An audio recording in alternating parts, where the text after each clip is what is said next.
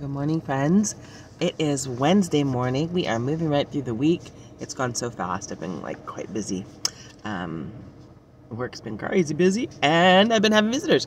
So I had two of my friends came down from San Jose last night. Hadn't seen them for a while, so it's nice catching up with you all, ladies. And I remembered I forgot to send you the little link so that you could check that stuff up we were talking about last night. But thanks for coming. It's always a blessing. And I know Mundus was happy to have us. I just thought about that too. You should probably leave those little coupons here for me, right? Or just come back soon. Anyway, to the rest of you, I am going to read a poem this morning. I wrote it on the 27th of July, so about a week ago. And it's called Remember Who You Are.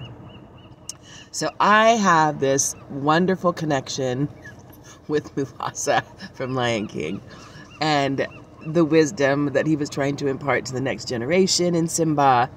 And someone had given me a towel when it first came out, and it had Mufasa's big head, and it just said, "Remember who you are."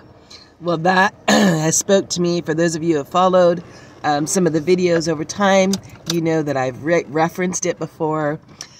So it comes to the surface periodically when there are voices that are clamoring that you're something that you're not, when you're struggling with your self-identity and alignment, or just the reality of celebrating who you are in your wholeness, in all of your pieces, remembering that you are amazing, that you are precious, that you are priceless, that you are strong, that you are divine, that you are cherished and loved and beloved. So I wasn't having any of that. I was just considering, because I was talking to someone who was in that struggle in the moment. Not that I haven't had my struggle, believe you me. That's why someone gave me the towel initially. But I'm not in that place right now. But there was somebody that I was talking to, and it just reminded me when I went back to the conversation. And this is kind of what spilled out. So remember who you are. You have authority and you have a destiny. You have a part and a place. You are a leader. You're born to reign. So put all that doubt on chase and remember who you are. You're a child of the King, the Father's dear treasure. You're an heir to the throne, and you've been blessed beyond measure. Some will not like you, jealous and proud, persecute and plot, and curse you out loud. But remember who you are. Some would like to silence the voice of your confirmation. Some would like to rule in your stead, leading to devastation. Remember who you are, and what you know is true. There are many voices that would like to lie to you. But you are the chosen. This is your part. Follow your Father with a servant's heart. No one is perfect. No need to sweat. In your Father's footsteps, on the throne you'll be set.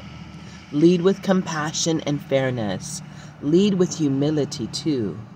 Relieve the oppressed. Govern the lawless. In judgment, know there's mercy too. And remember who you are. Keep life in balance. Don't do it alone. Hakuna Matata, for your kindness be known. Cherish sound wisdom, and for help ask God. As a good shepherd, lead with staff and with rod. So, that is my poem, Remember Who You Are. I hope it was a blessing to you if you're in a place where you needed to be reminded.